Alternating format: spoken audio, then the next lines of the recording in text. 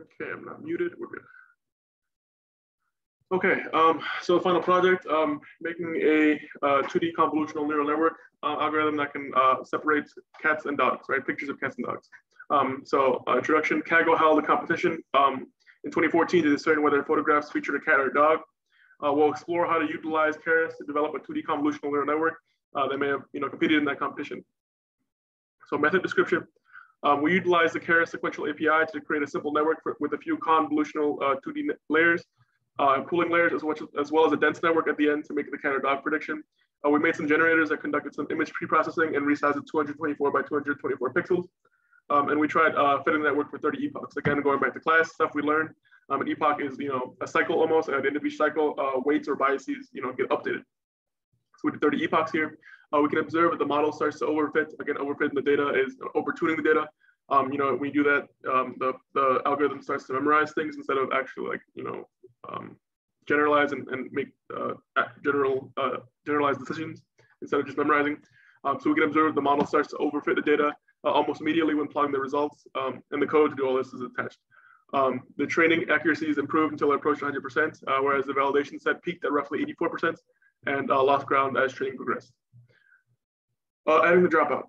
To make the model more consistent, we included dropout. Dropout helps prevent overfitting by removing the outliers, by removing the percentage of neurons to set their value to 0, or remove them by setting their value to 0 rather. Each update during the training period. By sprinkling data at random, the network's able to avoid becoming too smart and essentially memorizing the training data, allowing it to generalize more data effectively. Adding data augmentation. So the image data generator in Keras allowed us to generate a variety of random changes on an image. We utilize this to create fresh photos to assist the network to learn because we're only training on 16,000 images. There are limits to how much this can help, by the situation we saw a significant improvement in accuracy. The code attached, the code I attached generates a data generator that takes an image from the training set and returns significantly altered image rather. Then we increase the steps per epoch by 3 times, so that way we're training on 48,000 photos rather than 16,000. Training should be significantly faster if you can utilize more modern hardware, but we're using old laptops or whatever we have laying around, or if you could, it'd also be faster if you use cloud-based GPU. But in this case, I'm using a pretty old laptop. For building the networks, PyTorch Hub allows you to download the models that have been pre-trained on ImageNet. We want to freeze all the parameters except the batch norm layers because they're trained to the mean and standard deviation of ImageNet, and we may have lost some signal if we didn't. Instead of the 1,000 classes from ImageNet, the model was trained on, we wanted to replace the classifier so we can make predictions on our data set. For the function, actually, for training and loading the data, created a training function for the model and then wrote some code to load and process the photos we were using for training, testing, and validating, and double checking the figures were correct. Training and testing the models. For a few epochs, we trained with the ResNet 18 model. We could have waited a little longer and used a larger batch size. But that would require, like an unfeasible amount of time. So, settings may be fine. We then compared our results to the holdout test set and also with our ResNet 34 network. This gave us 2 models, one with 93% 0.0 accuracy and one with 91.1% accuracy. For the experimental results, taking a look at a few of the test photographs individually, we explored how we can save the models to the disk and then reload them so we don't have to train them every time we open Jupyter Notebooks. The brilliance of ensembles is that we can make predictions and reach 0.9308889, which is higher than any individual model. Given 2 models with accuracy of 0.92 and 0.91, the loaded image was then scaled to fit into a data set into a single sample. To mirror the way the data was prepared during the model training, the pixels were also centered. This is implemented by the load image function, which returns a loaded image that is ready for categorization. For conclusion and key insights, using the convolutional neural network algorithm, we were able to attain training accuracy of 96.53% and a validation accuracy of 95.84%, and we're unable to assess the total test accuracy because the labels are not provided for the test set on Kaggle. Contributions of each member, the project was completed as a group of 1, and acknowledgements. The author graciously thanks Professor Ahmed Seddin, TAs Hong-Yi Pan and Dia Badawi, and as well as Sally Atisi.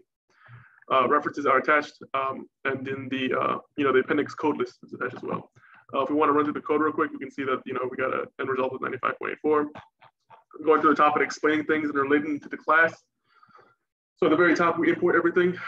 We see some familiar tools, right? We have flatten and dense. We have 2D convolutional layers and also max pooling. We import the filter warnings. I'll highlight so we can follow along. So we have, some familiar things. We have ReLU, for the activation functions. So we have some parameters of rectified linear unit, atom optimizer, sigmoid, and cross entropy. Here we set the sequential classifier, and then we add all the things we want. We have max pooling here, strides of 2. So instead of moving 1 pixel by 1 pixel at a time, the stride size is larger, so we skip over 1, makes things a little bit faster, but also lose a little bit of accuracy. So here we have max pooling. We have flattening it, using the activations we want there. Activation functions of ReLU and sigmoid, we already class, and some optimization. So for augmenting data, we have shearing, random zoom, and horizontal flips. We covered this a little bit in class. We didn't go too deep into it, but it comes with the field of image manipulation, right? So we import everything here, right? Here's the image data generator. We have the shear, zoom, and horizontal parameters set here, horizontal being set to true. So we test everything with a training validation set. Here we see both of them being implemented. We have batch sizes for both being 32, and the target size, again, like we mentioned before, 64. 64. Shuffle is set to false to each, and we have some classification going on here. Here's generator. Again, for this situation, we have 200 epochs. Epochs, again, being the cycle at each epoch weights or biases, as they may be called, are updated. Validation set and validation steps and all that stuff. So we import. So now we have prediction of a single image. So we import everything. We test with the cat image that we have with the batch size of 1. And we have the logic to see, and kind of judge. Importing everything, pandas, setting the file name. This is all stuff that was, it's like nitty gritty file manipulation stuff, right? Opening and saving files and all those things. Those little roadblocks that you can come across while coding.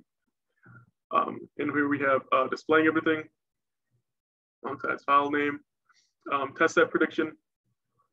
And I don't want to drag on too long, but here we have some images that are classified and some of the example images that we have that we use as well. So here we have some examples of some cats being misclassified as dogs, and dogs being misclassified as dogs, or cats rather. So here are the layers. Again, loading familiar images and then performing some 2D convolutions on them. Then we have a single convolution output, and the other, some other examples of other images. And then we have the second convolution output. Again, noticing the parameter sizes of columns and rows for the outputs of what we want. And then here we have like randomized data. That's like, testing or training rather. So here we have the training accuracy and the validation accuracy. And then the validation